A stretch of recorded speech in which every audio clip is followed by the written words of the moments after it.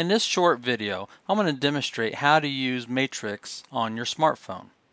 Now, it doesn't matter if you have an iPhone or an Android or a Windows phone. As long as you can access the internet, you should be able to access Matrix. All you need to do is use a browser such as Safari in this example, or Chrome, or whatever else browser you might be using. So I've got Safari here, so I'm just going to click on my Safari browser, which opens up and takes me to the internet. I then go up to the address bar and take out whatever I see there and type in Toledo Realtors.com. This will take me to a familiar website. Looks very similar to the website I see on my computer.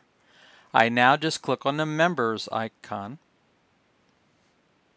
and I type in my user ID and password, the same one that I use on a computer. Once I log in, it'll take me to Clarity's dashboard for Matrix. I simply click on Matrix.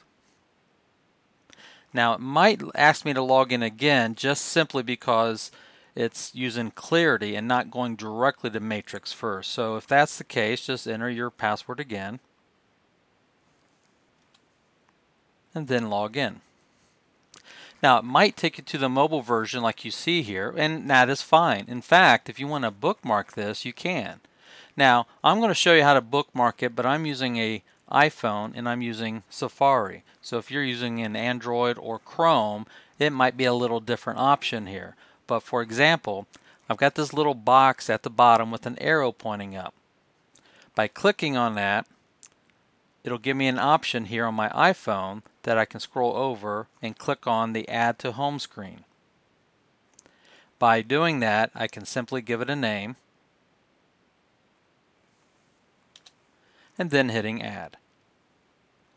And now you'll see it puts an icon right there on my home screen that all I have to do is in the future is just click on it. It takes me right in.